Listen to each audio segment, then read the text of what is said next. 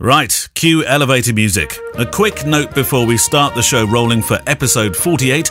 Even though we make mention of the live recording in London at the House of Photography during the following programme, the places have now all been filled. So please don't email in for tickets. Apologies if you were particularly hoping to go, but of course, you'll still be able to hear the show when it goes out on week 52. Right, anno done. Alex, tell us who produces this thing, then we can start proper. The FujiCast is an independent loading zone production. We talked a lot over the Christmas period about veganism, and it's almost like it's just it is quite literally in your face everywhere now. And I'm mightily impressed, unless you're about to tell me otherwise, that you kept it going all through Christmas. I have. It's been nearly 2 months now. Wow. Yep. Look at me. That's I'm as fresh as a daisy. It's not been 2 months. Well, it was the end of November. Wow. So it's definitely been 6 weeks. Yeah. Yeah, all over Christmas. You feel better? Yeah, I'm sleeping better. I feel better. Are you actually sleeping better? Yeah. I feel like I am. Yeah. I've got no kind of scientific proof of that. The weight, you look like a new man. That's just got new clothes on. I always breathe in when I'm looking at you. You don't need to. When I turn around, I breathe out. I've turned into. I was saying to Kevin, I'm not going to share this, but you can look it up. I've turned into a frequency that used to was my favourite radio station in London, LBC. I've turned into the kilogrammic value of the LBC FM frequency, and I'm honestly thinking that the vegan thing is maybe there's something in this after all. Yeah, but you know what? It's not about the not eating the stuff. It's about not snacking on crap. Ultimately, I didn't. You can crap. You can crap on snacks. You can. Thank you very much. You can give me that Kit Kat. We'll edit that out. If we remember, you can snack on rubbish, can't you? You can just snack. As easily as a vegan as you can. There's loads of stuff. I mean, most like crisps and things like that offer, and if they don't have kind of milk and stuff in them, they. So it's nothing to do with the veganism there. That's no, but it's a mindset. That's your willpower. Yeah. As Gemma says, Gemma always says that I've got the best willpower she's ever seen in anybody. Like if I say I'm going to do something, I'll do it. Well, no, your career is proof of that, isn't it? So veganism is. Will you go the full hog, by the way? Because I was listening to a phone-in yesterday where they were talking about going the full hog and not wearing leather shoes and things like that. No. Listen, I'm not doing this to save the poor animals, although it's nice that the poor animals are getting less cut up because of me. Yeah. However, what I did research it a little bit after I started. And I read somewhere that if one person didn't eat meat for the whole year or had any kind of dairy, anything basically that forces an animal to exist, if you like, and belch and all that kind of stuff, it's the equivalent of not driving a car for a year. No way. In terms of emissions saved. You are joking? Yeah. Wow. Seriously, that's what I read. Whether it's true or not, I'm fairly sure it's true because it was in a kind of, it was on the BBC or something in a documentary. Because I read it in the Daily Mail. Yeah. It must be true. So no. So I've done it, for my own well-being, my own health. All of the men in my family around about my age start getting, things falling off and stuff going wrong and everything. Well, just walking along the street and stuff falling off. Yeah, that's very weird. Newport's littered with bits of my family. The FujiCast. What's Merthyr Tydfil like? Don't answer that question. Right, stuff coming up today as always. By the way, the star of the show is you and your questions. Anything loosely photo related. Tech is nice, human is nicer. The show lives on your questions. We love to hear from everybody. If you have a question. And if you think they're never going to get read out, look, make it your 2020 resolution. Get on that keyboard now. Send to click@fujicast.co.uk. And I'm delighted to see a few new names popping in there, which is good. Today we'll hear from James Lawrence, the photographing clergyman. We're going to get to grips once and for all with this relationship between the clergy and the heathens, a.k.a. us lot. So they say. Passing mention also to the private Facebook group. Thank you very much for popping in there, and all the stuff that you've been doing over the last couple of weeks. It's worth a mention with the and we're going to talk about this first of all with the 1 year birthday podcast coming up, that you can't just leave your name in the Facebook group. You do have to write in, don't you, Kev? Yeah, you have to go to the contact form on the FujiCast website and just send us a message, and I will reply. I'm going to do a group email to everybody. Basically, so far that's put their message in, is getting a ticket. However, we're basically at capacity. Are we? Which is crazy. Well, already? Yeah. Oh. There's only a finite, even though it's called the House of Photography and it's, the good ship Fujifilm, there is only a certain amount of space. And additionally, we're going to be doing it when the shop is open. So that's why there's a slight limit. And physical space, So we will have to make a decision very shortly to close up that, and if the only way you're going to kind of guarantee a space is basically by going to the contact form and sending us a message and just say, get me a ticket, please. If you don't hear back from us, it means you're on the list. If you do hear back from me saying, I'm really sorry, we're full, then take that as meaning, I'm really sorry, we're full. Will there be I guess we'll have a standby list, will we? Or I don't know. I mean, well, I don't know. It's hard, isn't it? Because it's free, and how many people are actually going to turn up as a free ticket, and often people just be like go, wedding dropout rate, 10%. Yeah, is that that's my average. That's what I reckon. 10% people won't turn up to a wedding. No, to our party. Yeah. Okay. Yeah. Like a wedding where everybody turns 10%. up. Gemma, I think Sam's coming, right? Yep, Sam's coming. Gemma's coming. Yep. Or she said she's coming, and she might still not yet. But I've heard Jeff Goldblum's in town. Jeff Goldblum. So she'll be there. She'll definitely be there. He's staying at the hotel just down the road. Yeah. I think he's coming. He's in the travel lodge. No, he wouldn't be in a travel lodge. Right, questions.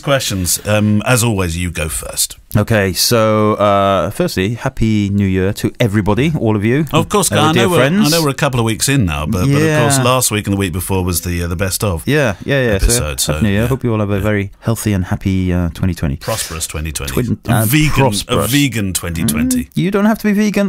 Just because I'm vegan doesn't mean you can be vegan. There was a guy also on that show I listened to who I think is the guy that's going through the courts. He may have already gone through the courts by the time this episode comes out. Oh, was he sacked? That guy. Yeah. But I thought one of the interesting things was that he refuses to sit on leather seats and things like that. Or was that somebody else in the programme? Honestly, I mean, listen, I totally admire people with principles like that and everything. That's absolutely fine. But I'm doing it just basically to keep my cholesterol in check and my own happiness. And I tell you who else is really happy about you doing this. Daisy's very happy. Good old Daisy. Yeah. Okay, so this is from Tom Richardson. He says, love the show. I'm a recent convert to Fujifilm after starting out weddings about 9 months ago with a Nikon kit. Fantastic experience so far. My question isn't about gear, though. It's about marketing. I did my first string of weddings in the back end of 2018. I made myself a website with a portfolio and social media accounts, etc. I did a small advertising campaign on Facebook around February time, and I've managed to pick up about 40 or so weddings over the next 18 months. You've just started and you picked up 40? What the? That's amazing. That is amazing, isn't it? Yeah. Recently, though, I feel like my bookings have dried up, with just the odd one coming in here and there. How many more do you want? What is your advice for effective marketing of your business as a new wedding photographer? How effective are wedding fairs for getting clients? Basically, how do you guys get your work out there in front of couples? And he goes on to say, sorry if you've answered this in the recent cast, I'm only up to number 8. And He's got a long way to go. He has got a long way to go. And actually, we have talked about several of these things in recent episodes. But it's okay. We can do this. We can, absolutely. Yeah. We know that people don't typically listen to everything one after the other. They're not hanging on your every word. No. So, or mine. Well, first, a couple of points from here. 40 weddings. Yeah. In your first year or 18 months. Incredible. It is incredible, but be very, very careful, because that's a lot of work, a lot of effort, a lot of time, a lot of family time that's going to go disappear, and you just want to be very cautious that you don't burn out in that first couple of years. I did 69 weddings in my second year, and it was hell on earth. Absolutely hell on earth. And simple fact is 40 weddings in for the next 18 months. Yes, that's reasonable. Seems reasonable. Do you need to be chasing more? That's the first question I'd be asking. Is 40 enough? If 40 weddings is not bringing you in the income you need in an 18-month period, then you need to increase your prices. Yeah. Shoot less weddings, increase your prices. Better work-life balance makes more economic sense, and it's fairer to the industry too. So that's the first thing I would say. Secondly, though, is wedding fairs. I've never done one ever. I can't think of many other things worse for me to do on a Sunday afternoon than go to a wedding fair and watch some fellow with his meat pasty-pied fingers flick through the albums. For the sake of BBC balance, I'd just like to point out that I do wedding fairs, and they can be extremely... I've had some really good bites and bookings from wedding fairs. Yeah. It can be frustrating. And the one thing that I really dread hearing, the first question is, how much? Yeah. I hate that one, especially if the H is dropped. But equally, the page turners, the ones that aren't really listening to you. They're turning pages, and all they want to say are those two words, how much? Yeah. So you can find frustrations through doing them. And some of them can be a bun fight. No, absolutely. I mean, just because I've never done one, I know you do well from them. I know that Sam and Steve Vaughan do very well from them. But, let's face it, it's a personality thing, isn't it? Yeah, you'd have to use up far too many smiles. So not for me, wedding fairs. No. However, saying that, I always said that Facebook marketing was never for me as well. Kev at a wedding fair. So, Kev, come into the wedding fair. Oh, he's off. I didn't know IKEA could do that. And my IKEA could do that at any wedding fair, I tell you. But no, absolutely, definitely, wedding fairs can work if you put effort into it and you pick the right wedding fairs. They're much harder to get into these days, by the way, because there's a lot of photographers that want to go to wedding fairs. The interesting thing about wedding fairs is you really, if you are going to do them, you have to find a very good reason why you are different. Because price, you're going to have a price war in there. You're always going to have somebody at a table who's got all the gear. They're showing beautiful pictures. They've got they've got screens going on and all kinds of stuff. And they're going to be £600-700, and you're £1,700-1,800 or whatever. So you need to find something that makes your product different, because price will not work for you at a wedding fair. Because they'll just pass on by and go to the cheaper one unless you say, but I do this. And that doesn't mean that you pile it up with product that you can't afford, by the way. No. Or that makes sure... Which is also a mistake a lot of people make. Yeah, because if you give away the world on a stick and, you have this album and then that one for mum and dad and this and that, before you know it, you're working for £300-400. Yeah. Yeah, so which a lot of people still do. Think about your offering very, very carefully. I mean, I've said this before, and I'm still convinced of it. I reckon that 80% of wedding photographers in the UK, at least, work for less than minimum wage. If they consider the time that they put into the effort, the shoot time, the marketing time, the editing time, the meetings, the fact that they probably underprice themselves, and when you split it all up and you look at the hourly rate, it's probably flipping burgers in McDonald's rates. So just be very careful of that. But the other point in Tom's email was about the fact that he got those weddings from Facebook marketing. Now, in the past, I've always been very negative about Facebook marketing, just from a kind of snobby point of view, I suppose, in that I didn't think that you could market on Facebook and get well-paying clients. I've still not done it. I've still not marketed on Facebook. But the fact is, people are doing it, and people are getting good stuff out of it. So it clearly works. And I would say if that's where your bookings came from in that 18-month period, then that's probably where to target again. Well, I'm going to surprise you then, because I'm going to really chase Facebook marketing this year, and I'm really going to employ Facebook marketing for, in particular, launching the wedding filmmaking part of the business, but also for some photography. Partly because I read some interesting stuff about demographics recently, and the age group plays reasonably well, actually, into... What are you looking at? I'm looking for a pen. Have a pen. Are you looking all over? I was thinking, is he smelling something? Or what's... So where was I? Yeah, partly because I wanted to launch the filmmaking part of the business. The demographic. Yeah, the demographic is really interesting. It's becoming an older demographic that latch onto some of the advertising. Nick Church, who was on the show before Christmas, he's going to help me do it. Now, I'll be reporting back how that goes. Okay, so once you've gone through all of that process, if it works, tell me, and then I'll copy it. If it hasn't worked, still tell me, and then I won't copy it. Yes, brilliant. There we go. You could be my ABC tester. I'm your tester for that one. All right, thanks, Tom. Your question, Neil. Well, this isn't so much a question actually. It's a longish email, but I wanted to start the regular 2020 shows of my bit with it for reasons that are going to become obvious as I go along. This is from Nicholas White. My wife and I, husband and wife wedding photographers based in Bristol, just down the road from Kev. That's what they call it locally, isn't it? It's not Bristol. Bristol. Mm-hmm. In fact, you don't even say the S, do you? Brill. Silent Zs. Yeah, pointless. Just down the road from Kev. He's not pointless. And just wanted to say how much we're enjoying your banter. I've met Kevin a couple of times. I'm sure Kevin chats to loads of people, so I'm not sure he remembers me. It was a very brief conversation. I was the one that chatted with Kev about using a GFX for weddings. Do you remember him? Was this at the photography show? It could well have been, yeah. Yeah, possibly. Yeah. Possibly. I do chat to a lot of people about GFX at weddings, of course, but the name rings a bell, and the Bristol thing, so possibly. We listen to the show whenever there's time to sit down together, but I often listen alone to you guys while I'm out on my 10k morning runs. Oh, you're making me feel guilty straight away. I bet you don't have a frequency sounding weight. FM frequency. 10k morning run. Brilliant. Oof. I end up giggling loudly in the street, much to the dismay of fellow runners and dog walkers and passers-by. On a serious note, we lost Catherine's mum to cancer the week before Christmas, and this has been a difficult time for us both. And the Festive Nativity podcast brought a little light to our lives over Christmas and the New Year. They say time is a healer, so we're both taking it one day at a time. We have bookings in the diary for 2020, which is good. Despite an overly saturated market, we've chosen to limit our bookings. This kind of plays back into the last one, doesn't it? Does a bit. To enable us to give a more personal, tailored service to our couples and also give us some breathing space for our personal family lives. But the question, Neil, to ask Kevin is, stand by, please can you get Kevin to say Huawei more on the podcast?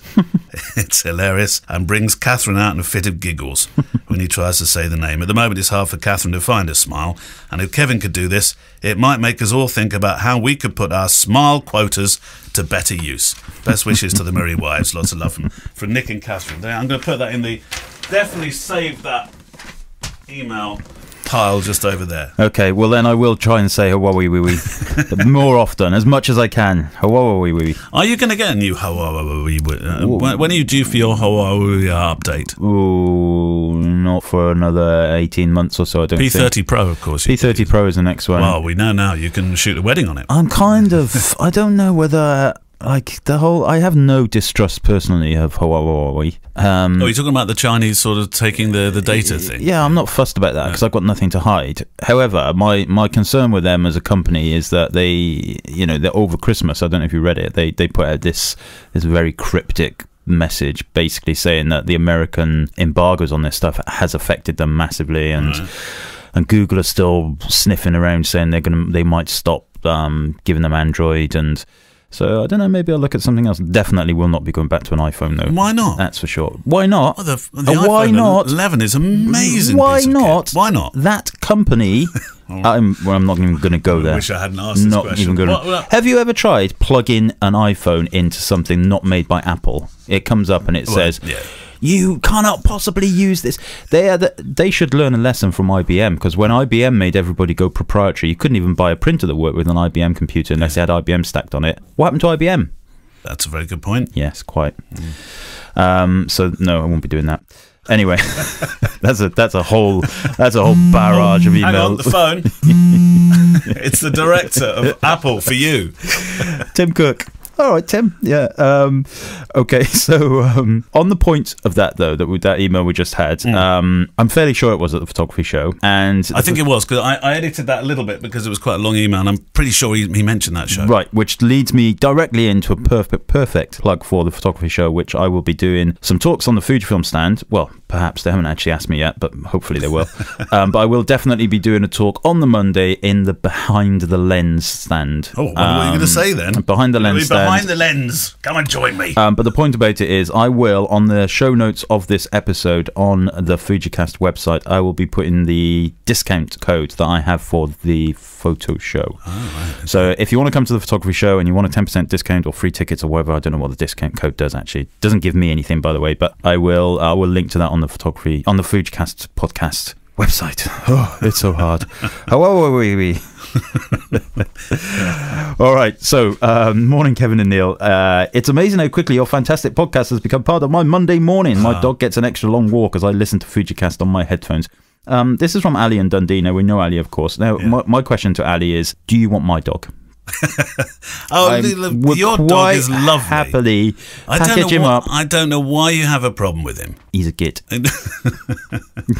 You favour the Whippet. The Whippet is When I came round your place before Christmas, the Whippet's allowed to luxuriate on the sofa and do what the Whippet wants to do, while the other one's just sort of like, I don't know, he's kind of just tearing everything up. Well, he is. Do you know, yesterday I had to buy a new dressing gown because I'm middle-aged and, I'm dressing gown age. Yeah. Because my previous dressing gown, which was one of my favourite things in my entire life, was in a million pieces. Give us a dressing gown. It was the dog what did it, not Gemma. Anyway, Ali goes on to say, each week you interview photographers who have risen well above most average photographers. What's the secret to photographic and business success, do you think? Is it luck or is it hard work? That's a good question.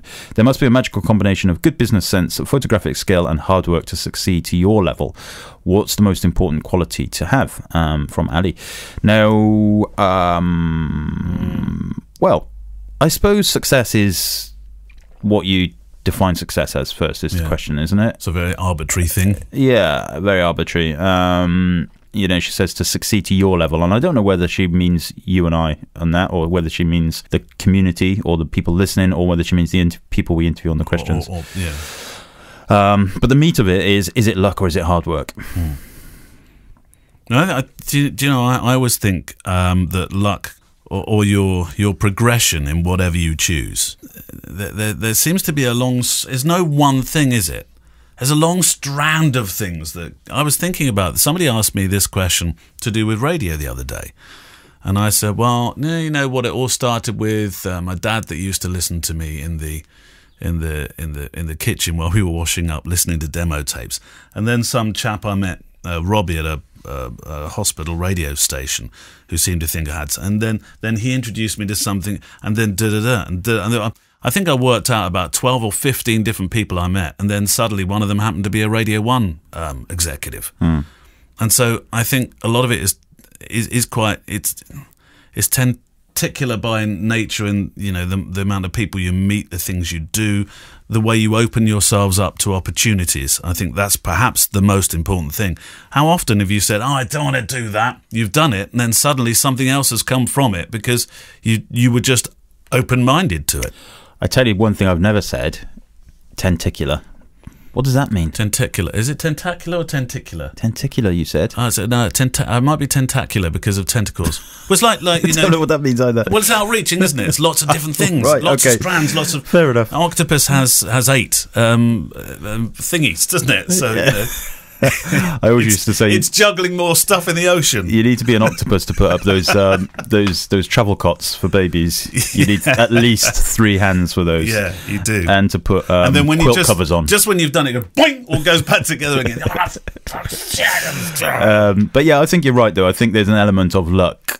For sure, in a lot of things. But you make your own luck, is what I'm saying. Yeah. You make your luck by being open-minded. Fundamentally, it's hard work. And dipping a toe in the water and saying, I will do that. Yeah, but fundamentally, it's hard work. Yeah, isn't it? I think so. You recording all those audio tapes and sending them off, religiously, and eventually you got somewhere. You get up at 5 o'clock every morning and work in the business now, and you get your places.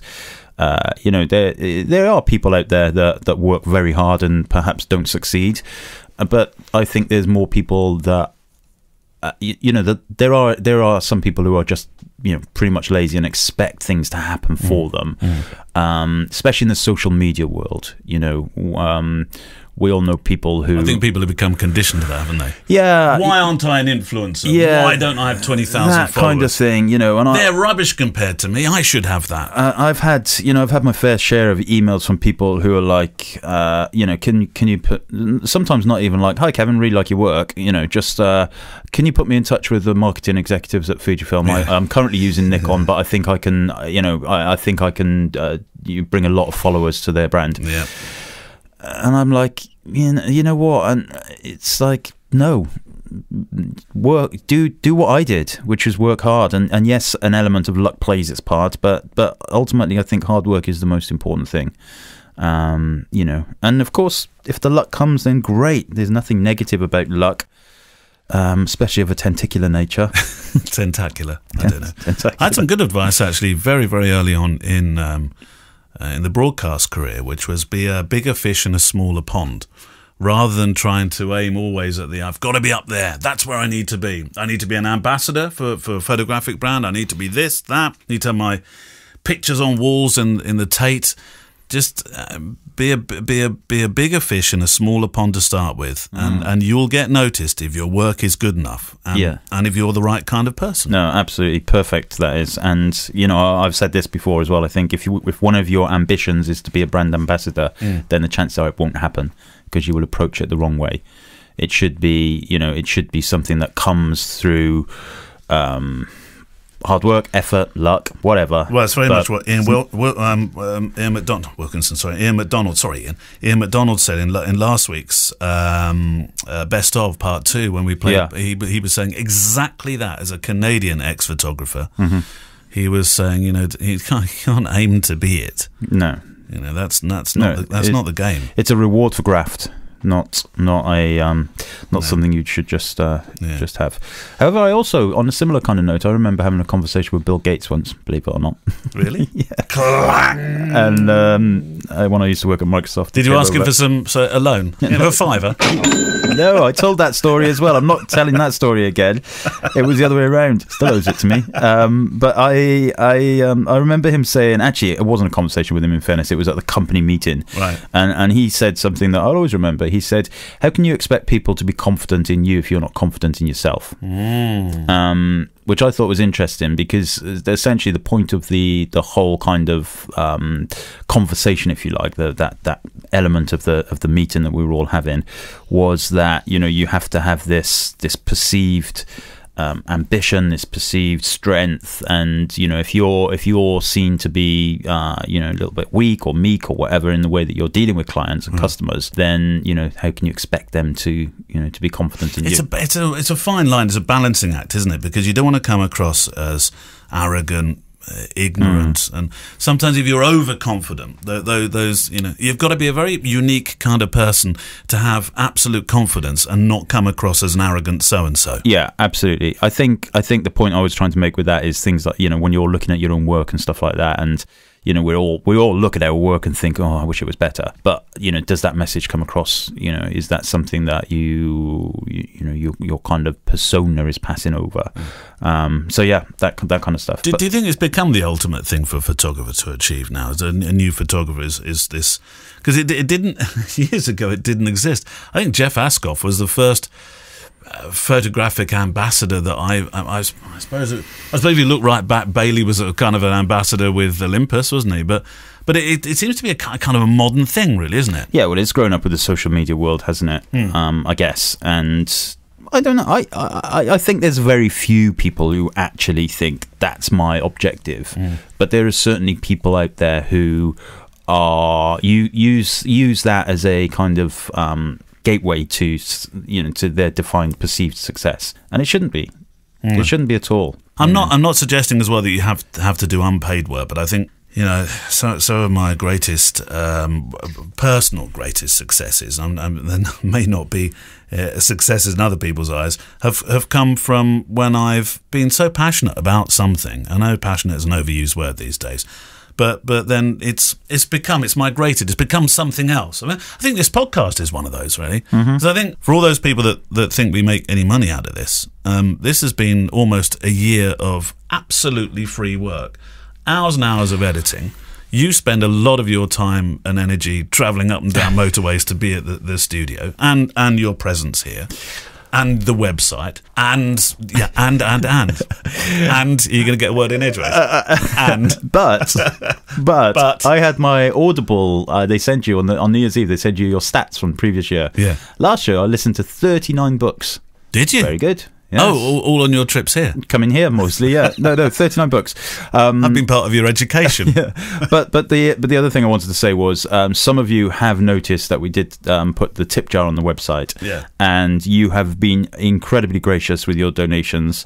And so this afternoon, Neil and I are going to Bermuda, and you can do what you want with the podcast. The car's ready. Here we go. We're off.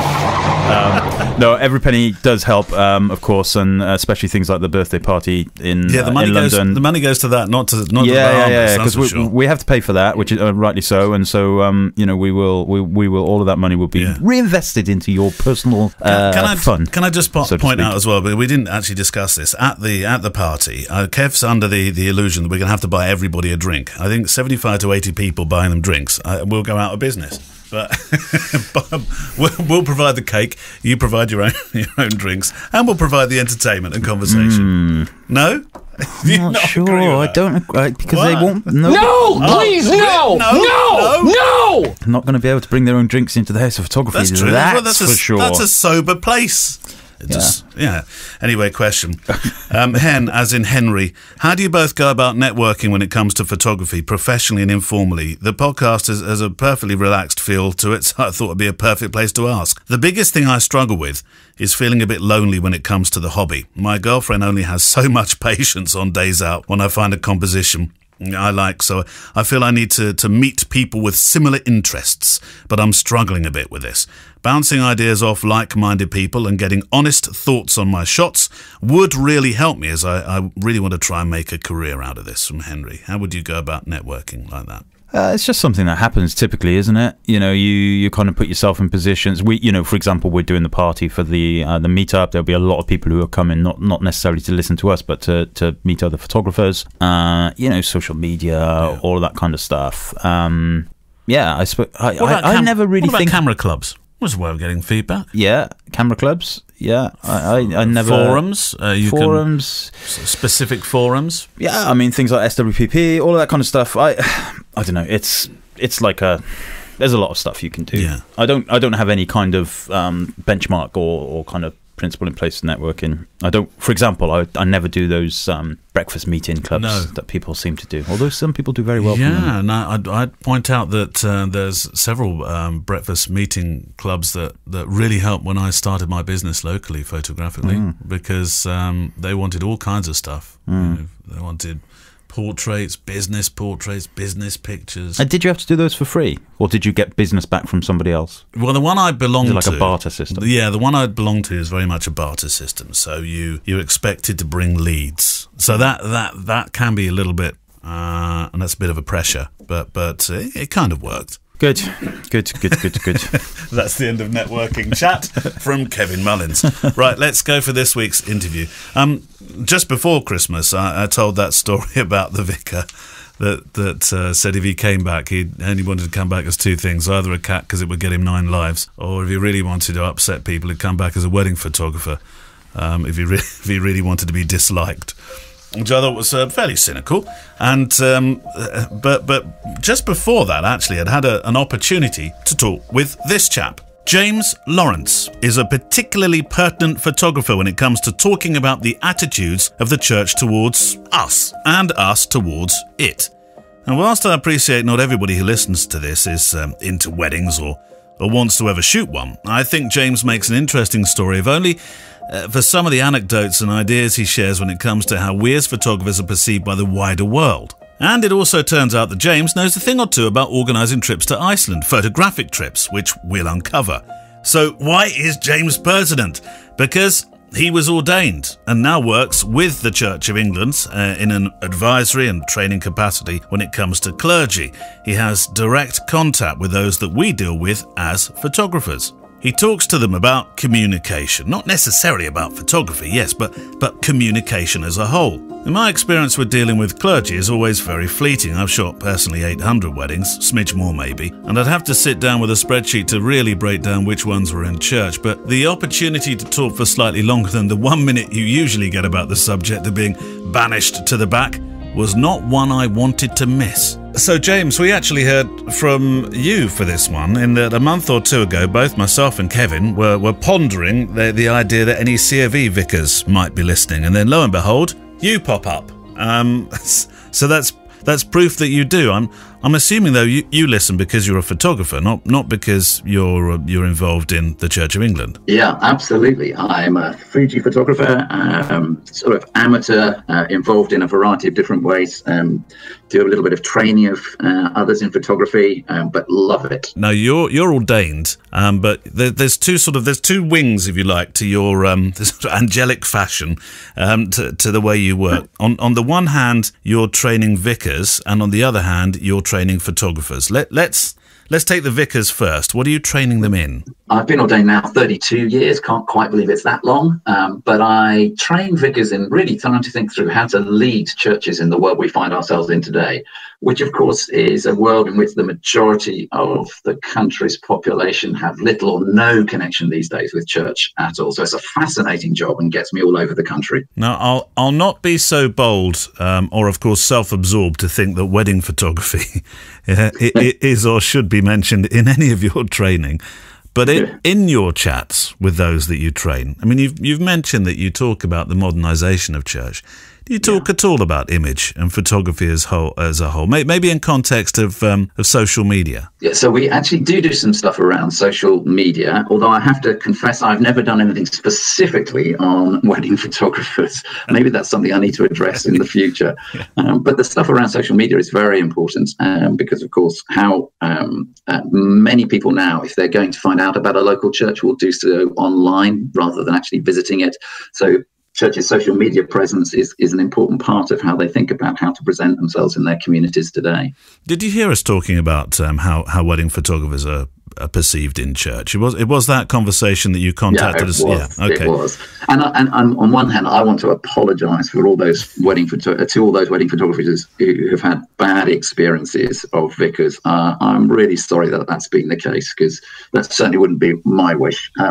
I'd love to see wedding photographers and clergy working well together, both professionals trying to provide a really good service on a very special day for people. But in terms of balance, of course, it wouldn't be fair to allow you to apologise without me coming back and saying I'm sure there's some of my flock, if we use that expression, that entirely misrepresent what we do as well, I think. Yeah. And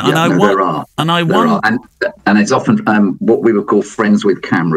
Our experience sometimes is that folks, particularly for non-professional photographers, are sometimes the ones who maybe don't help the photography side of things. What do you think photographers can do to help themselves when they go into a church? And I know I have my way, James, and that might be helped by a maturity. The fact that I don't, I'm not an 18, 19, 20-year-old that may be perceived wrongly to be, the type that might climb all over the pews to get their shot. And I think that age and maturity sometimes helps. And I think sometimes when you go into a church, the way you dress can help you, for example, as well. But what do you think can help photographers to do their job and trying to avoid being sent to the back like they're a naughty schoolboy? Yeah, absolutely. I was thinking about that ahead of this conversation. I basically have come up with 6 things as I've reflected on both being a photographer myself and being a clergy person. I thought of 6 things that I think that might help photographers as they approach a sort of wedding in a Church of England context. The first of them is to talk to the couple about talking to the vicar beforehand to find out what the vicar normally thinks is acceptable, permissible in the service. Because if the couple have done that, then actually you'll be a lot more aware as a photographer. That's a good point. 2. Second one is to talk to the vicar yourself. Now,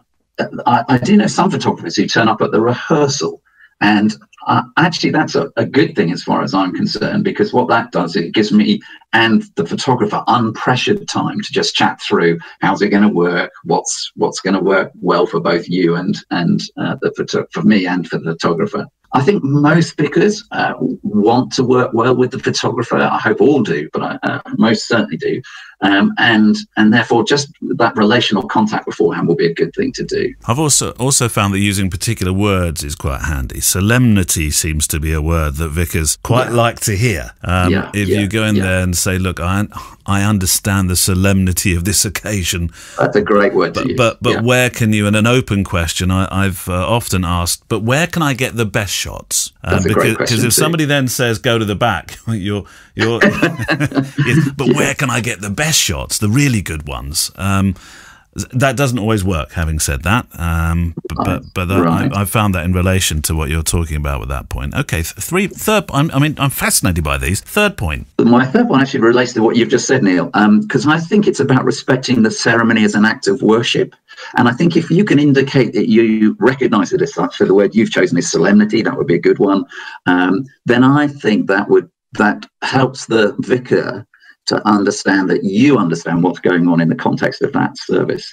I mean, it's not a photo shoot, as we all know. And I heard a terrible story of one photographer who tried to invited the bride to lay on the, what I would call the communion table, some clergy would call the altar, during the service for a photo. Really? Really, honestly. See, I do wonder whether these are, and I'm sure they're truthful. They can't they can't not be. But I wonder whether they've been touched by Chinese whispers, because I so often hear the story of, well, last week this photographer came in with. I know where it's going before we've even started. Don't tell me it's got to be a white Canon type 70 to 200 millimeter lens, and they rested it on your shoulder, right? And the answer will invariably be what I yes, did was I actually contacted, I'm a part of a community of clergy, and I contacted a whole bunch of these folks and said, give me your best and worst stories of wedding photographers. So the ones I'm offering you are from folks that I know who have experienced these things. Okay, all right. Yeah. And it is the exception, because there were lots of great stories of working really well with wedding photographers. So it is the exception, but of course you and I know that it's the exception that sadly ruins it for everyone. Yeah, because then that goes into whatever your equivalent of the church Radio Times is, and it does beats the jungle drum, and before you know it, every vicar, every clergyman is then running that one back at you as an excuse for you not to do your job. Absolutely. And it works the other way around, because, of course, there are plenty of stories, sadly, of clergy who've just not treated photographers well. And that then makes the photographer concerned, suspicious, not necessarily sure about how best to approach vicars. So it's both ways around. We've been guilty of poor behaviour as well as some photographers. What happened with the bride who was asked to essentially lay back on the altar? Thankfully, the bride said no, and the clergy person definitely said no. I should think so too, yeah. So your fourth point? Just an encouragement, I think, to photographers to remember that the vicar is coordinating multiple things, and the photographer is just one of them. You know, they're coordinating the fact that the organist has just arrived and just told the vicar that this week their mother has been diagnosed with terminal cancer.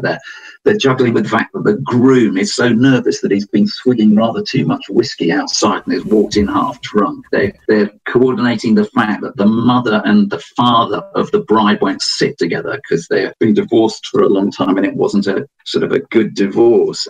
They're coordinating the fact that Uncle John has just arrived and set his tripod up in the front pew, or little Injit has just lost his toy down the church heating grill and is screaming the place down. And the vicar's also working with the fact that they can be nervous as well. I've been doing this a long time and I still get nervous when I'm doing a wedding because it's such an important occasion. Yeah, that's interesting. I've never thought of that before. Some days because have bad days as well. So just to remember, we're human too. Okay. Fifth point. I mean, this is an interesting one. I'm interested to know what you think of this, Neil. I always like to see if the couple would be prepared to encourage the family and friends not to take photos during the service, because I think that makes it easier for you as the photographer, easier for the vicar, and also I think it gives the couple a better experience of the occasion. Now, I don't know what you do about that. Do you have a particular line on that? I'm quite relaxed on people using cameras in church. And by that I mean on the recessional and the processional. This idea that you stop people taking photographs. Sometimes it has been not just by vicars. I'm talking about registrars as well, who've often used the word. We've got the professional here today, so the rest of you lower off your cameras, and then you get 100 eyes that fall on you, as if you've made that dictate, that you've made that rule. And so sometimes I feel that can make my job harder in letting people understand that I'm part of it, not the ringmaster. So that can be awkward. But I agree with you that I think that there's, if you go to church, it occurs to me that good manners is to watch your best friends getting married, not to be taking lots and lots of pictures. And I never quite understand, apart from maybe mum and dad and grandma or somebody or sis or brother, what they're going to be using these pictures for. I'm a bit perplexed by that. Friends. Yeah, no, I get that as well. And I think, I mean, at the end of the day, I think it has to be the couple's decision about this. But the thing I think I would want to say to them is, do you know what? Wouldn't it be lovely as you walk down the aisle, either way, going in or coming out, that everyone was looking at you and focused on you and not looking at you through a screen? I think in that communication with a vicar beforehand, sometimes I would also suggest to couples to suggest to the vicar, if this is true, that the photographer has X amount of experience, and I do keep in my bag. This might seem a little bit forward, but I do keep in my bag an A4 sized pastiche of pictures on one print to show what I mean about getting the angle and particularly usually quite emotional pictures where the vicar I'm talking to can understand, I see what you're getting to. I think that's a great idea, because I think for lots of vicars who are not photographers, they don't quite understand, find it hard to conceive of what you're really looking to take, and to be able to show them the things, I think the vicar then gets a much easier, right? Okay, I see what you're after. I just think if they have time, then that can be a useful tool. Right, 6th point. I think the last thing I want to say is, why don't you thank the vicar at the end? And I think the reason for that is it leaves them with a good feeling, the vicar, and it sets them up well for the next photographer at the next wedding, because they've had a good experience of you as a photographer, and therefore they're going to be a bit more positive about, well, that was a nice chap, hopefully, or girl. Hopefully, the next one will be equally nice. In your feedback, is that fairly national? Do COV vicars read your what you send out? So I generally that so is. I have a number of sort of things that I'm involved in. I write a monthly thing for about 6,500, not just clergy but leaders within churches around the country. But I also produce resources and write books, and then I have a Facebook community that are a bunch of people who've been through a particular leadership program that I'm a part of. So that's often a place where I can try things out and find out people's opinions and ideas on different things. So there's a whole range of different sort of networks that I'm a part of. Well, the reason I'm mentioning it, and it doesn't have to be me, I'm not putting myself forward, I wouldn't be so arrogant as to do that, but it might be a nice idea if you have any guest spots within these things that you write for somebody from the photographic community, to actually write about their experiences and share their thoughts, and so maybe you get more. Maybe the clergy will then get a second side of the story. I'd be delighted if you'd do that. I just also wonder whether photographers could give to the couples their sort of code of conduct to give to the clergy person when they first meet with the clergy person, and then can explain, look, I'm hiring a professional photographer, this is their code of conduct, just want you to know it's not Uncle John with his camera who's going to be doing all sorts of inappropriate things, because I think that also, well ahead of the occasion, will just help the clergy person sort of relax into, this is somebody who knows what's going to happen, and they're going to think carefully about how they behave.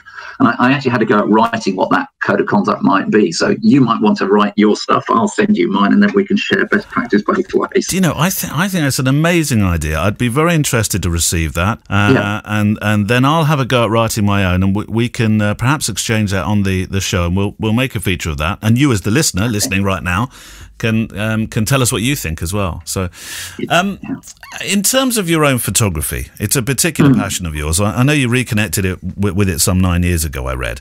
And now you're not just making pictures, but you're training too in photography and in amazing places like Iceland, I might add, which for most photographers has become sort of the bucket list place to photograph, hasn't it?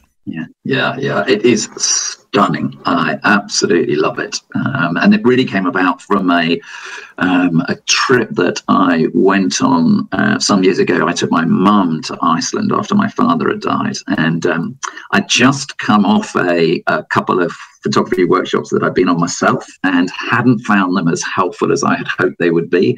And as I was on the flight back from Iceland, I thought, well, I wonder if I could offer a trip to Iceland that would be of interest to others. And so I did my first one in 2016, I think it was. And I've been going 2018, 2019, and going again next year. And it combines things that I love. I love teaching and training. I love photography. I love travel. So it's just a great opportunity and a lot of fun to do. So the love of photography training has clearly come out the fact that you love training the clergy.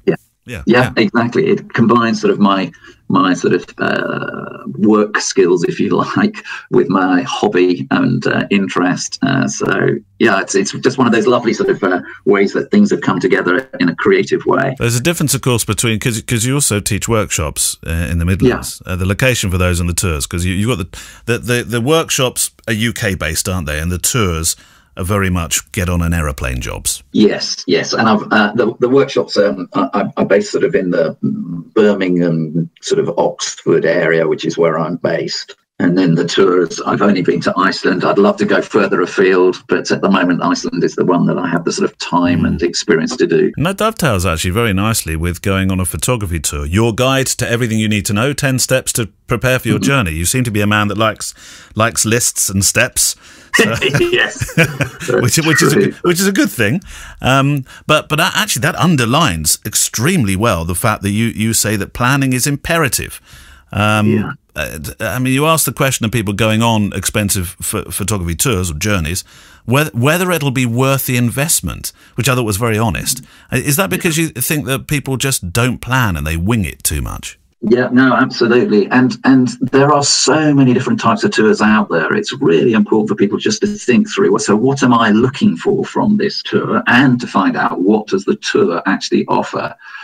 Again, that was partly through my own experience of being on a couple of photography tours. So the reason I wrote the guide was actually, I think there are some very basic things that somebody thinking about going on a photography tour can do to maximize the likelihood of them having the experience they want to have, learning what they want to learn, engaging in a way which is going to be helpful for them. Do you know, that leads on to the last note I made here.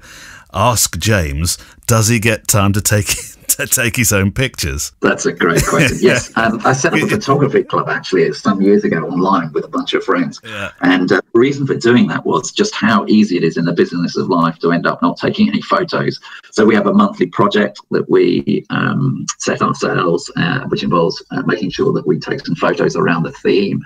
But it is a great danger, isn't it? You can spend, I mean, life is busy anyway, and I enjoy helping others learn how to take photos, but actually, if I'm not careful, I end up not taking enough photos myself. Absolutely. Yeah, that's the danger. Well, James, it's been fascinating talking to you. This is not the end of our journey, because you've almost set us a task now to think about. I'd love to send through a few thoughts about a sort of potential code of conduct, and I'd love to hear from you and other photographers about how you would like vicars to approach photographers in a better way, so that hopefully together, vicar and photographer, we can, as I say, make this a great experience for the couple for whom ultimately this is all about, by working well together as we engage with them and engage with one another. My thanks to James Lawrence for his time on the show this week. You can read more about him, as you can indeed with all our guests, if you visit the show notes page at fujicast.co.uk on the episode's list page. Big year ahead when it comes to chatting with folk on the podcast. There are lots of plans this year for some interviews. You've got some corkers actually lined up, haven't you? I'm planning them. Yeah, I'm getting there. Can you tell us anything about them at the moment? How about no? Oh, right, okay. No, it's all top secret. Okay. Top secret. There's some good names coming up. But also, by the way, if you have a story to tell yourself, then we'd love to hear from you as well, because I think that's the democracy of the the whole thing is it's not just about famous photographers. It's about you and what you're doing and how you can inspire others as well. So yeah, and we try and have guests on that aren't necessarily superstars. click at fujicast.co.uk if you have some suggestions. Absolutely. Okay, so I have a question. Now, this came in a while back, I think. I'm not sure exactly when, but I think it's been hanging around for a while. And it's from Mark Savoy in Canada. Savoy. No,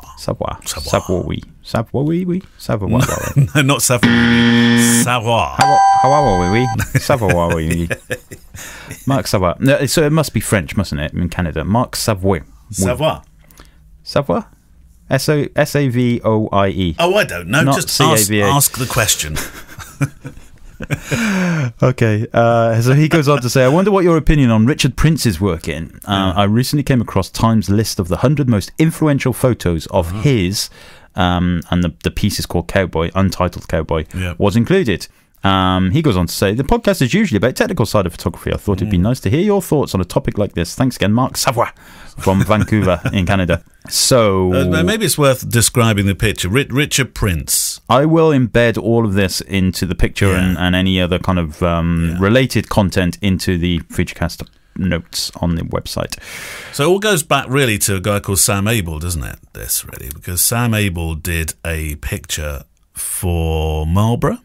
I think it was Marlborough. Yeah. Yes, it was Marlborough. And he made the picture of the cowboy on the running horse. And that was the, very iconic picture. Yeah, very absolutely. Iconic. And then what did Richard Prince do? So my understanding is that Richard Prince basically rephotographed it, essentially, and sold it, and made a lot more money than Sam Abel did out of that. And actually, let me look that up.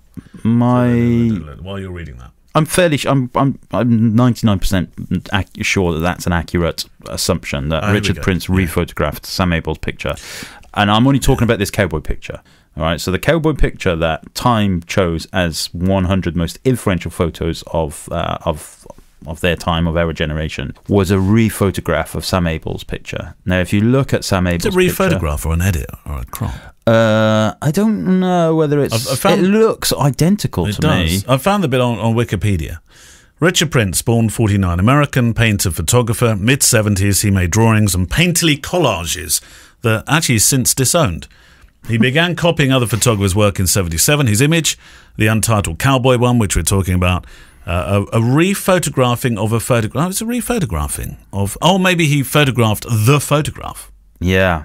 Now, we had a conversation similar to this before, didn't we? Do you know how much he earned from that, by the way? It was the first rephotograph to be sold for more than $1 million at auction at Christie's, New York, in 2005. Regarded as one of the most revered artists of his generation. So this comes down to, should Sam Abel's picture be the one that was in the Time 100 most iconic pictures? Yeah. Have Time included Richard Prince's one as most iconic because of the circumstance rather than the artistic merit? I think that's probably it, yeah. Is he right to do it? Who knows? But we did have a conversation a few months back, I'm sure, about... and I said that I wasn't sure what the legalities are about reproducing work, like paintings and stuff like that. Yeah.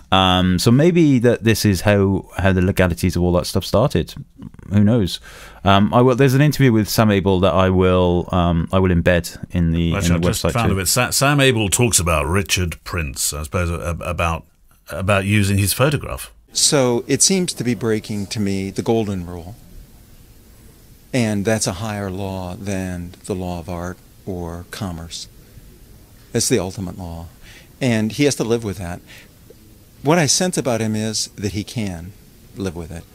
And that's a greater achievement than anything. Oh, what I sense from that is Sam Abel's not very happy about it. No, but he's well impressed with Richard Prince's arrogance.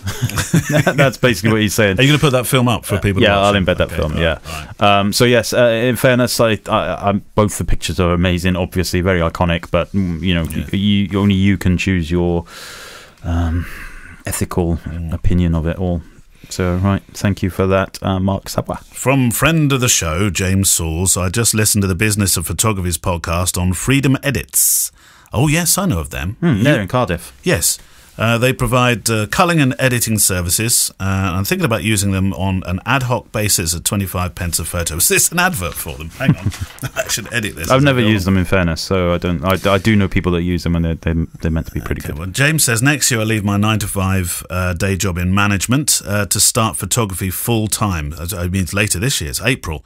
60% of my income will come from weddings, 40% in doing taxiing work around my photography business to fill the cash gap while I grow. Well, it's industrious. Industrious, yes.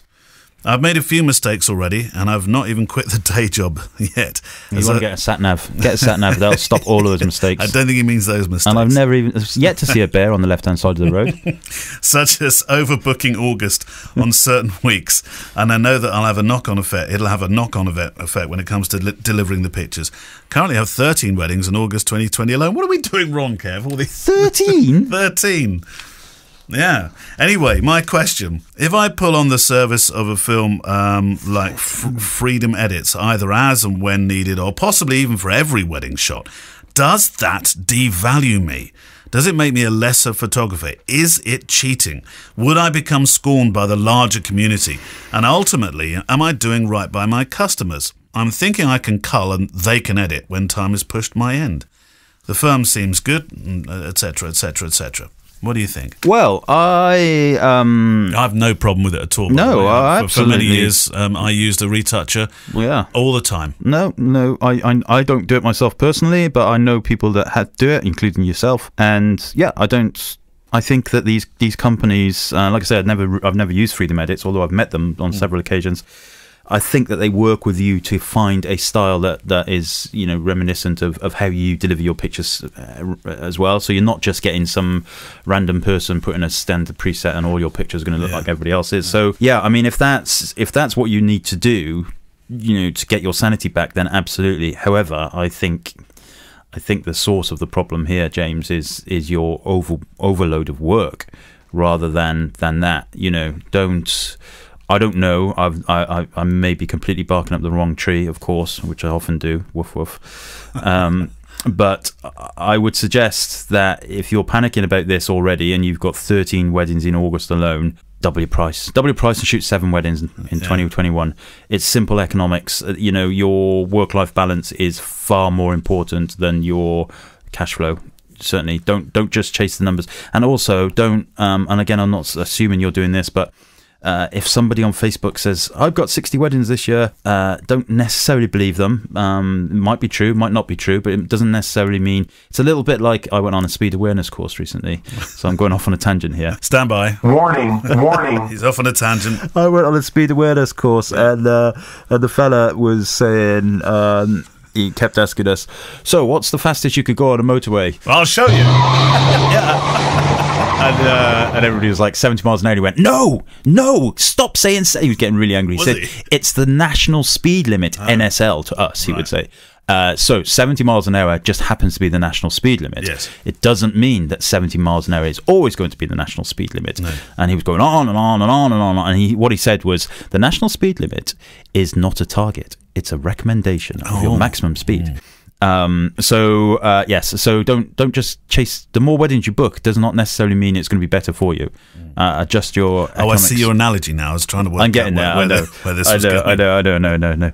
See, that's the vegan in me. Just kind of go off on all these tangents. I've got all this extra energy in me now. I know, I can tell. Yeah, James, I would, if you're panicking about that stuff already, then think about what's causing those panics in the first place. But to answer your question about Freedom Edits and all of the other editing typey places, then yeah, absolutely. If it helps, do it. There are many photographers in I know a few in the fashion world that actually don't even know how to use Photoshop or Lightroom to any real skill level. Oh, absolutely. It's just not what they want to do. There are some fashion photographers that I know that actually don't do their own lighting, and they don't know how to do it. Of course, and because they're pure photographers. But the other thing about this is that I often, and I'm not saying that this is again your case, James, because I don't know at all, but often the people that I have come across that end up using these types of tools, so these types of businesses, are ones that are shooting like 10,000 pictures at a wedding. Yeah. And rightly or wrongly, that's entirely up to them, but that could be something that you adjust also to think, actually, shoot less, deliver more, that kind of thing. Okay. But whatever, good question though. All right, yours. Okay, this is from Jans or Jans. Jans. Fromow Guria. How do you spell that? FROMOW hyphen GUERRA. GUERIA. Guru? Guru. From Mexico. Guru.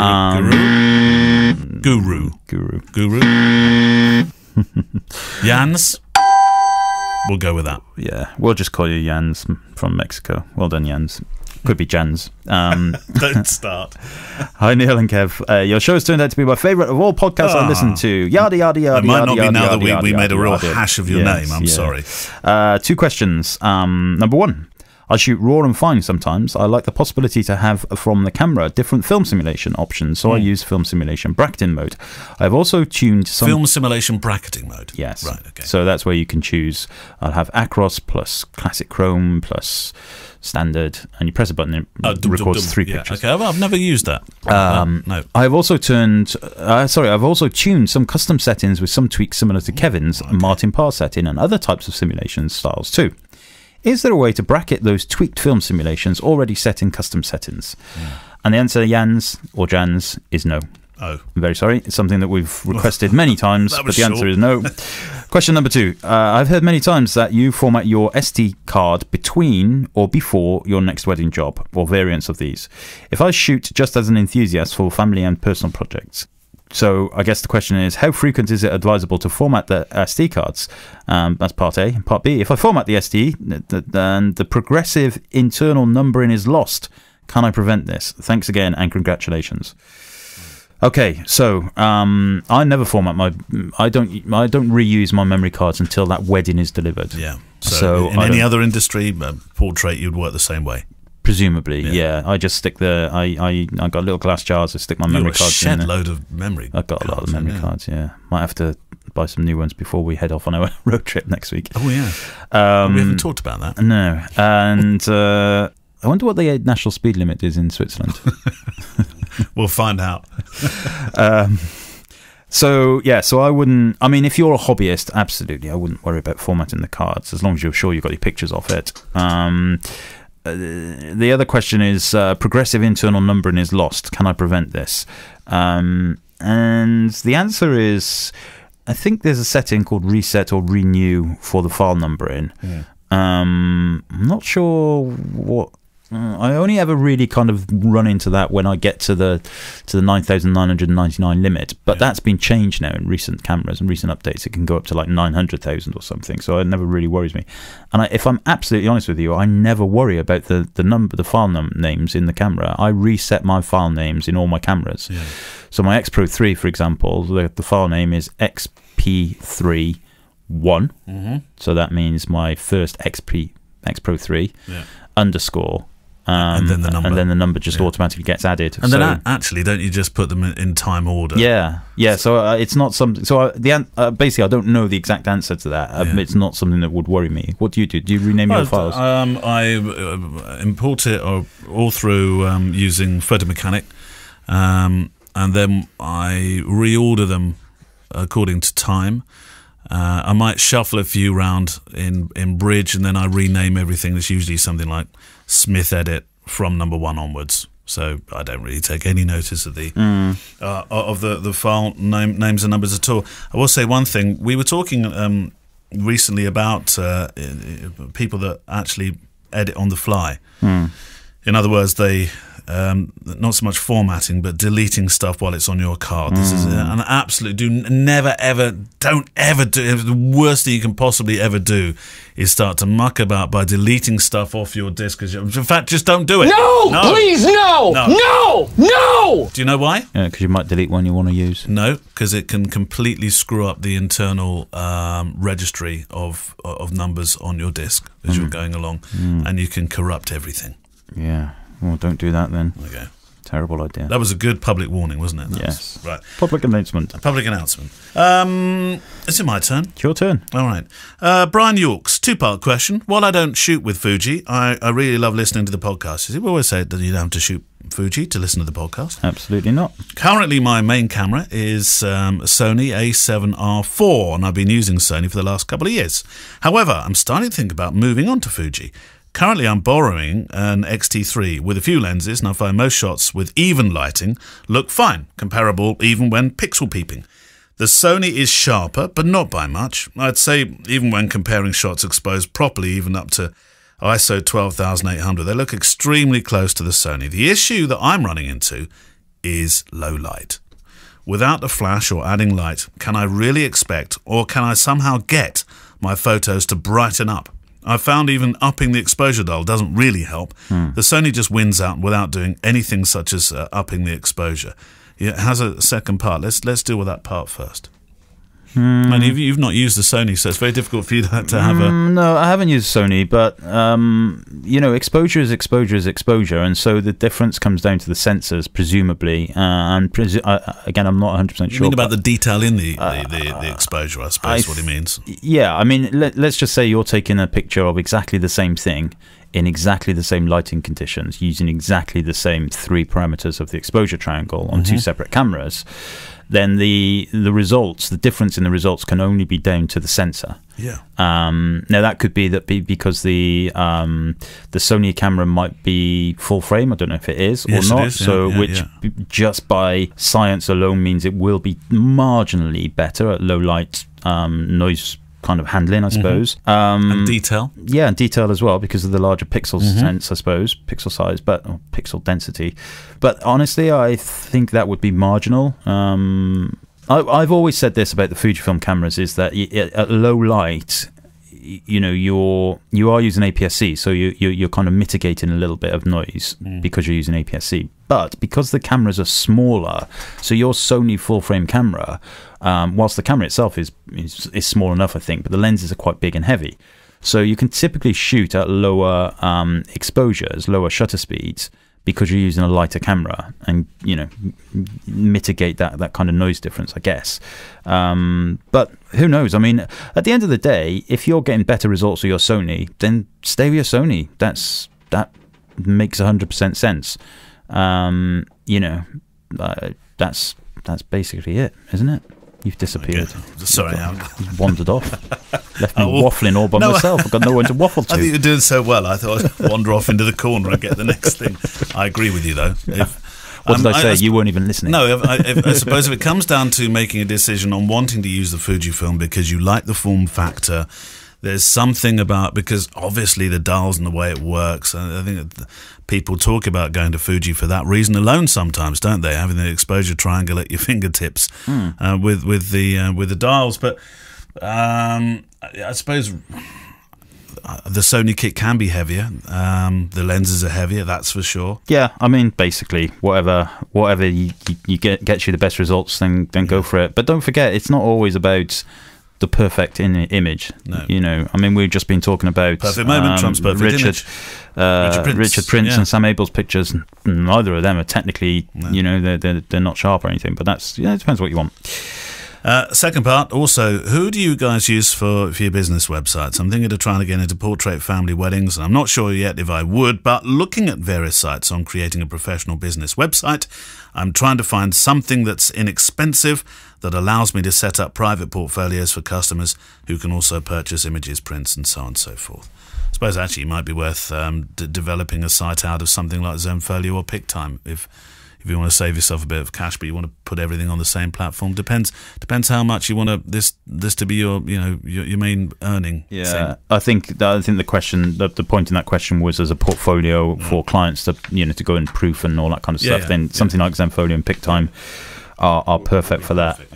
Better than something like Squarespace, which means you don't have that kind of proofing elements where they're thinking about plugins and stuff. So, right, have you got we've got one of our photo disasters that we've left right to the end. I meant to do this much earlier on. Should we launch on the photo disaster? Yeah. Do you want to do a question? Should we do one of those and end the show on a photo disaster? Let's do the photo disasters at the end. I think that's great. Yeah. Have we got a jingle? Have we got a jingle? If I haven't got a jingle, do you not want to do it? What, me do the jingle? You can do the jingle. Photo disaster. Hey! I've got a jingle. Oh, perfect. So that was it. That's the feature, done. That was the disaster. That's the disaster. Nobody wrote in. No, we've got a few. Please make sure you send these in, because I think we're going to have a lot of fun with these ones. So we're going to kick off with John Baisley. Hello. Firstly, thank you for the time and effort you both put into the podcast, writing reviews on cameras. Well, that's for you, Kev, because the amount of time you spend writing reviews on cameras. Talking about free work, I mean, I know some of it you get paid for, but a lot of the time you do that sort of stuff for absolutely zippo. I get nothing for those reviews or anything. Nothing. I only get paid if I do a presentation on the stage. What about your YouTube uploads? I mean, obviously you're a millionaire from that by now, aren't Millions, you? Huh? Millions, yeah. You got your Tesla outside? Yeah, I've got 2 of them. Yep. It's really appreciated, yada, yada, yada, says John. My photography mishap might not be all that great in the grand scheme of things, but I'm going to share it with you. Whilst working in Sydney for the Olympic Games in 2000, I bought myself a lovely film Ricoh GR camera. I've always wanted one of those. Yeah, they look nice, don't they? $600 worth at the time, compact camera at the time, to document the events and people of the day. At the end of the Olympic Games, Sydney put on a lovely fireworks display over the Sydney Harbour Bridge, and I thought I'd go down and have a beer, sit down on the rocks of Sydney Harbour and photograph the lovely display. Now, I know Sydney's got its own problems at the moment, but I can't blame you for doing that. I did something very similar myself when I visited. It was an amazing city a couple of years ago. Anyway, I placed my camera down on a rather large rock and proceeded to walk forward a little whilst holding my beer, you know what's coming, which caused the boulder to move ever so slightly, but enough to create a several degree incline which allowed my beautifully crafted full alloy bodied Ricoh to slide ever so gracefully at a kind of 120 frames a second speed, plopping into the clear waters of the South Pacific Ocean between 2 large boulders weighing more than a VW Beetle in 4 feet of water. 4 feet of water doesn't sound that much, but it can be, I suppose, can't it, when it's wedged between? It's a lot. To this day, the lovely sharp lens of the Ricoh is still pointing to the skies of Sydney, looking hopefully upwards as it did to me when I shone my torch to retrieve it many years ago to no avail. So, looking back, it says more about me as I chose to hold my beer, really, rather than leap down and save my camera, I guess. Well, what would you have done? Well, yes, the beer probably wins out. The beer wins out. It's interesting. So that camera is still stuck there. Yeah. What are you saying? I wonder how many people have tried to wedge it out over the years. I mean, they're probably looking down and thinking, is that a Ricoh down there? Yeah. Or thinking that's the camera down there? Yeah. Do you think it would still work? I don't know. I wonder if the film would survive. Well, that was an amazing thing of the polar bear that knocked a camera. It was a Canon camera, I think, into the Arctic down through a fishing hole, and they managed to fish the camera out and it was still working. Yeah, well, that's good. I mean, all those old mechanical things. Well, this I think was a 5D. Oh, right, yeah. Fair enough. Well, even great advert. Better for them then, yeah, absolutely. Next week on the Canon Cast, we're going to be... Send your photo disasters in, please. At click@fujicast.co.uk. How did I ever doubt you'd have a jingle? See? Brilliant. Always have a jingle handy is what my dad said to me. Very true. Thank you, Dad. Wise advice. And thank you too. That's what we call a segue. See, going into the end of the theme. They're dangerous, those things. They are very dangerous. He died, didn't he? The guy that invented them. Yeah. Went off a cliff. Yeah, it was very Darwinian. It was very Darwinian. Anyway, thank you to our guest this week, James Lawrence. I'm not sure if we're any closer yet to sorting out, this relationship between the clergy and photographers, but it was very interesting to hear what James had to say about it. If you like this week's show, please take a moment to share it. We will consider you, as we've said in the past, legendary material. If you haven't joined the private face group yet, please do. On the note of the first year anniversary birthday party, then what's our plans now? Because we're really pretty much check the website. Yeah. Check the website. The contact form on the website. I will put an announcement on there. If we are allowing, if we can, sorry, not allowing. We would allow everybody, of course, but we are shocked to the core of the amount of people that would like to come. We've got people coming from Saudi Arabia, I know, amazing. from Iceland, Mexico. We've got a Mexico person coming. Mexico? No way. Mexico. Wow. There's a couple of people coming from Barry Island. Anybody from Merthyr? I don't know about that. I don't think I'd let them anyway. Incredible, absolutely incredible. And of course, Andreas will be our honorary guest on the show. Andreas Georgiadis, Neil and I are still yet to decide what to do about the Heaven knows alcohol. what, 75 people traipsing into a pub. We tried to find a pub large enough last night to take 75 people too afterwards. There aren't that many. Yeah, that might also be... Quite sure how we're going to do that one. And moving on quickly. Send us your questions, please. Keep sending them in. It's great to hear from people who've never written in. It's great to hear from everybody, but it's nice to hear if you've never written in, thought, we'll never read it out. We will. Send them in. And also your disaster stories to click at fujicast.co.uk. They are the lifeblood of the show. Everything stops quicker than traffic waiting behind a brand new 2020 learner driver using up tuition vouchers they got for Christmas, unless you send those in. Music is from Blue Wednesday. If you want to see our offerings to the photo community and world, there's one address you now need to go to for all our personal and business links, and Lady B will tell you what that is. Kevin and Neil have their own websites, but I thought it would be easier to give you one website address with all the links you could possibly ever need. www.FujiCast.co.uk/the boys. We're off on a Swiss adventure. We are. Me and Kev are off on a Swiss roll. Yeah. 5 days in the Alps. I know. Was it 4 days? Or was it 5 days? 4 days. Wednesday, Thursday, Friday, Saturday, Sunday. 5 days. No, Thursday. We fly Thursday. No, we fly Wednesday. Do we fly Wednesday? Yeah, I didn't know we fly. Okay. The FujiCast is an independent loading zone production. Email the show with your questions and words of wisdom to click@fujicast.co.uk. Email any complaints and political nonsense to our wives, who will deal with your comments in their own good time and in their own good way.